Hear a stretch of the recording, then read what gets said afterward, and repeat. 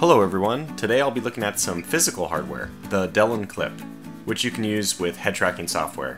This allows you to look around hands-free in simulator games like IL-2 or Arma 3, and many other flying, racing, first-person games. This is a much less expensive alternative to TrackIR, which seems to have cornered the market and priced their product accordingly. That is to say, it's very expensive, probably about 3 times the price of the DELANCLiP I review here.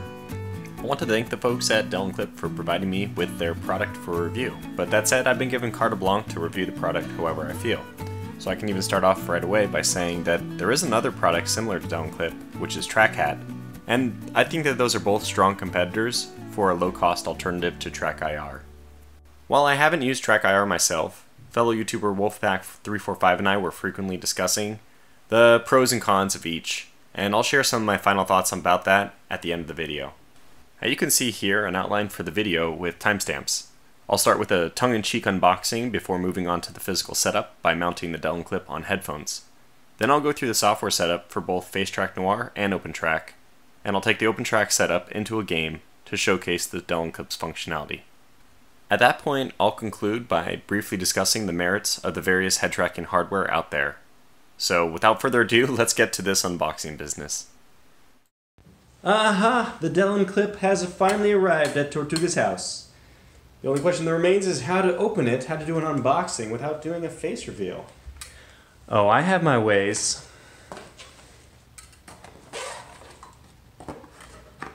The only information you guys get is what kind of oven mitts I like.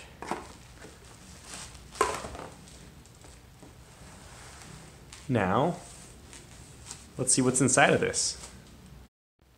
We have one PS3 camera. We have one PS3 monitored clip. This will attach the camera to our monitor. There it is, the DELANCLiP itself with the 4 adhesive pads. Let's take a look at the other side. Let's take a look at the other side in a moment. The other side of the DELANCLiP with the 3 LEDs. Isn't she a beauty? Now the DELANCLiP comes with this 4-pack of Velcro. I forget what they call this, like hook and key or something like that. So we're just going to take one of these off and we're going to put it on the wire side facing obviously upward. And that's going to attach to our headphones. Okay, so that is now done and we're going to put the opposite end on the cheap Sennheiser headphones I have that I'm going to be using at least to start. But hey, I mean, we have more pads. We can put it on another headphone later. So where you want to put this, I guess, is like 2 to 3, probably around 3 inches above your ear. And this is just following the video. I'll probably put a screenshot on here. Just follow the video from DELANCLiP themselves. They've done a really good job. I'm going to go do that and then show you the result. Okay, so we now have the Velcro strip on both sides. They do partner together. The last thing I want to do is I want to attach this to my headset because it's going to be out to the side. And this, although it's stainless steel, is it's pliable. We can actually bend it. We're going to bend it so that this DELANCLiP is vertical. I'll show that in a sec. So I did this bending out and then bending back in S-curve. That's the same way that they did it on the DELANCLiP tutorial. And now you can see it's probably about straight, and I'll bend it a little bit more as I need when it's on. That's going to conclude the physical setup part of this tutorial. Your DELANCLiP should look more or less like this attached to the headset. We're not going to worry about the fine-tune adjustments. Those are only relevant once we actually get the camera set up and we can see what the dots look like on the head tracking software. So let's get the software set up, and that's what this next part of the tutorial will be to help you to do. A note about this, we'll be using the DELANCLiP website as a backdrop. We'll be using the manual. That website is delanengineering.com, or you can just Google DELANCLiP in Google. But I also want to say that this website, some websites you go to and you feel like people just did the minimum not to scare people away, or that it's a little bit robotic or something. I feel like this website has a lot of effort put into that, and we'll see that a lot inside the manual. Like, I mean, just one example, camera setup. If I want to know what tracking software to use, They have a nice description of the various ones out there. But we're going to start with the downloads.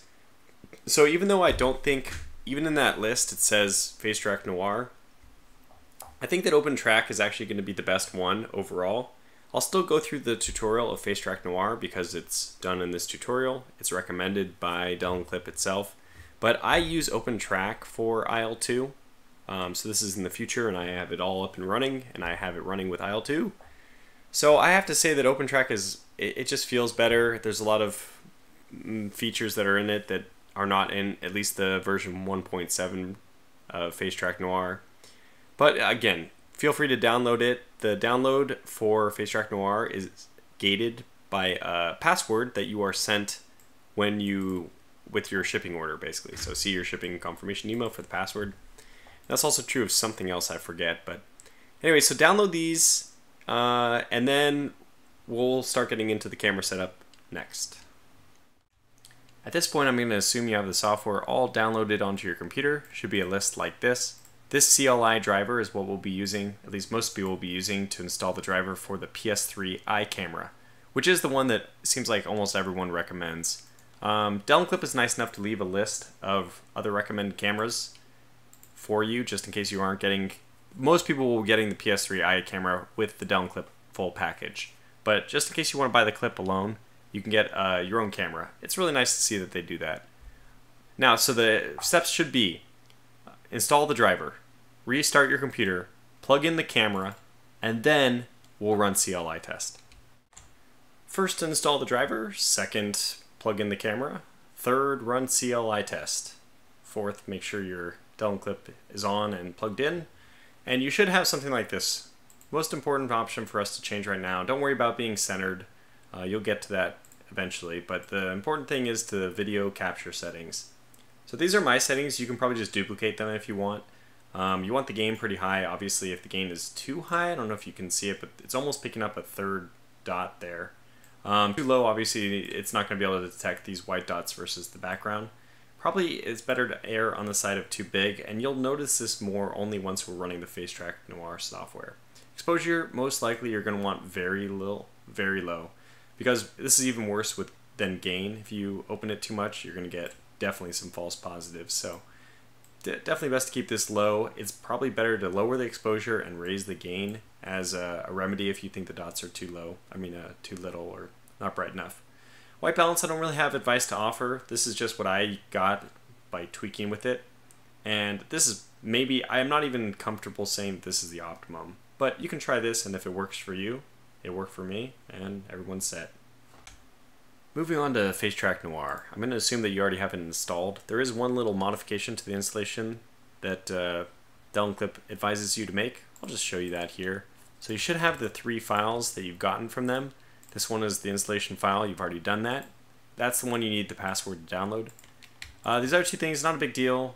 If you go to C, Program Files x86, Albuquerque Inc., you see Facetracknoir. Open that.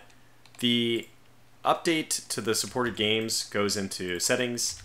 Paste there. I'm not going to do it. And the update to the actual driver, this is much more important. This one is like 2013, just in case you want to see, but this is the more important one, the driver. We're going to, now I obviously have already done this as well, so I'm going to skip this as well, but that's important to do. So we'll skip that, we're done with that, and it's time to actually use Facetracknoir. So make sure CLI test is closed, because you need it to be closed to run Facetracknoir. Open Facetracknoir, and let's get started with this. Game protocol, it's Facetrack 2.0 for like everything. They have a game list here, but as you can see, for pretty much every game, it's just Facetrack 20. So that shouldn't be a very difficult decision. Then the next thing we want to do is change the tracker source to Point Tracker 1.1. This is very important. Then the settings here, I guess we'll run it. So the important button for you if you want to actually have this tracked in your game, like in IL-2 or in your flight simulator, you have to hit go. We'll hit start, and this is actually the camera reporting those dots, that white thing we saw in CLI test. It's being reported now to Facetracknoir. So now if I look right, it shows me looking right. If I look left, it shows me looking left. If I look up, it shows me looking up, etc. If I move forward, it should show me moving forward. I may have turned off the Z translation. because I don't really like it. But all that stuff should be working for you too. If not, you may need to adjust. So one of the important things is, are you getting exactly 3 extracted points? And the best way of fixing that is by playing with the point extraction here under camera. For example, if you're getting 4 points and the 2 of them are really close together, I recommend that you just increase your minimum diameter. I am not getting that situation, but this just means that if you have a dot, if a sensor here, the minimum distance that another point can be picked up is 2 pixels away. But I could set it to 10 and it works. Now note if I set it to 20, nothing is being reported at all because none of these pixels are bigger than 20 themselves. So if you have a small little dot somewhere getting picked up as a point, if you make this minimum diameter big enough, you'll get rid of that. So you just can play around with these until you get 3 extracted points at pretty much all times. One other thing that I don't want to go into too much here is the curves. This allows you to play with what exactly your movement in real life translates to in game. Let's take a simple example, pitch up. When I look up 20 degrees, that translates to a 75 degree like looking up in game. Now, maybe I think that's too much. I don't want to look up to 20 degrees. I can just move this so that now 20 degrees is going to correspond to 140 degrees. Now I'm looking up 20 degrees and that corresponds to my head like snapping behind me somehow. Anyways, most games limit this to 90 degrees anyways for pitch up. It's probably more important for things like yaw. If I look to the left, I'm looking to the left 25 degrees and that corresponds to a 90 degree. Well, I may want that to be slightly larger. Or you can set up multiple points by clicking again and again and then just dragging them. You can have some weird thing, this doesn't make any sense at all, where if I look far enough to the left, it actually starts looking back to the right in game. But you can set it up that way. Hopefully you'll just get a feel for this. The best way of doing this, by the way, is to have the game up and to be alt-tabbing back and forth and adjusting this and seeing how it affects your performance in game. So at this point we should be all good to go with Facetracknoir. If you have any lingering questions about point tracker settings, every single input field is covered on the website. They're just doing a very good job of tutorializing everything. There's also a demo that they offer you to try out. I'm going to skip that and jump right to IL-2. So we're going to go down to the very bottom and look at the game setup section. Click on that, scroll to the bottom, and there's IL-2. Here's your link to download OpenTrack stable. I note that the manual link also has this alternative for setting up OpenTrack. This links to the IL-2 forum, where there's a very detailed and thorough post about how to set up OpenTrack. Now, I never looked at that, so you may not need to either. Once OpenTrack is installed, importantly, what we want to do is basically somebody else on YouTube created a nice video about DELANCLiP and using it with OpenTrack for IL-2. The only thing that I really needed from them is this configuration file. So when you open OpenTrack, there's this profile area. And what you want to do is download someone else's, I guess this is common practice, to get someone else who has already done all the configurations and load theirs. So if you do that open configuration directory or whatever, then you just paste that configuration file in there and select it from the profiles. Now at this point you should have a working profile with IL-2. At least that's how it worked for me. I also want to mention that one of the best things about OpenTrack compared to Facetracknoir is they have a much better mapping properties area. But this is best to adjust, as I've said, when you're actually in the game. So let's jump into IL-2 and see how it all works out. We are now in game. Just thought I'd show you that OpenTrack is still up and it's giving us some values. One of the things that I wanted to talk about a little bit more specifically as well is how important the mapping screen is and adjusting this. And this is just going to be something which you keep adjusting like for so long. I feel like it's just been a constant journey of, advancing on this. It seems like every time you make some changes, you go back in game and then you realize, you know what, there's something else that I think I should be doing. And then you fix that and the cycle just goes on and on and on. So you'll be spending a lot of time in the mapping settings. I'm going to I don't use roll, but I'm going to kind of scroll through my settings here. And if you want to just use them as a baseline, feel free to do that. I had some trouble with the Y, but and I also disabled Z. If I go in game, this is what it's actually corresponding to. So you can see I'm turning my head all the way around. Let me zoom out a little bit so it's a little more obvious where I'm looking. And then let's turn back and turn to the right. Let's look down at that wing. Maybe look down at our feet. You can see the flight stick monitoring, doing what I want. I can press the brakes. We can, zoom in a little bit. I'm not using the Z, so I'm actually zooming in with a button on my joystick, or actually on my throttle. But it's nice to be able to look around, and importantly, it's going to help us actually track where people are in the air around us. So let me just give you my final thoughts on everything. We'll just take a lap around. A lot of torque in this thing. So now that I've kind of done this overview and everything, and I've spent a lot of time using the DELANCLiP, I first want to say that I think head tracking hardware, I would describe it as this. It's going to take a long time to get used to, but it's worth it if you feel you can put in the time. And the time, I would say, I'm not joking when I say this number, it's probably about 5 hours. I would say it's about 5 hours of time where you're constantly fiddling with settings, but it's probably 2 hours to get comfortable and 5 hours to be like very efficient. So probably around the 2 hour mark, you're a little bit better already than using. So I mean, I didn't do this for the takeoff, but we can like climb up, or we can, we're taking shots. Maybe we sink down. I don't sink down very often. Look left. I didn't do this, but we probably should have opened the canopy and looked out the window. We can actually see how lean the mixture is based on the color of the flames on our engine. A couple other notes. I think that the hat might actually be better than the clip. That's just based on Wolfpack's feedback. We've talked a lot about these things. He's very happy with the hat. I've come to notice a few issues with the clip, or really, really minor ones. For example, the camera is like at the top of my head as far as height, altitude, whatever. But the clip is on the side of my head, which means that they're not perfectly aligned in space. So with the hat, the camera sensor would be at the top of my head, and I feel like that would actually be better.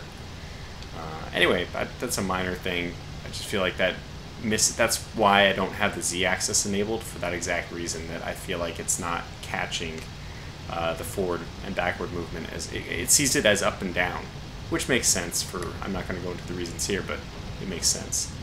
Otherwise, TrackIR versus DELANCLiP or TrackHat, I think that it's just a simple game of, if you want to pay a lot less, you're going to have to put a little bit more effort in on the setup.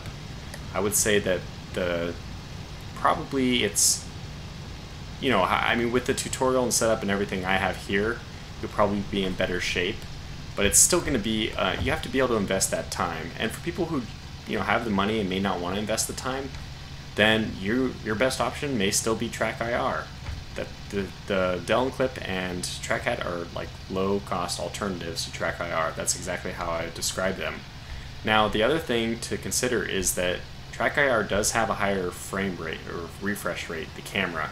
So from that perspective, you actually have a slightly, it records the camera movements a little bit better, and that's something to consider, Well, my final thoughts are, I do recommend DELANCLiP. It works for me, although I can't say how much better or worse it is than TrackHat or TrackIR. But as the least expensive of the three, that makes it a good low-cost option.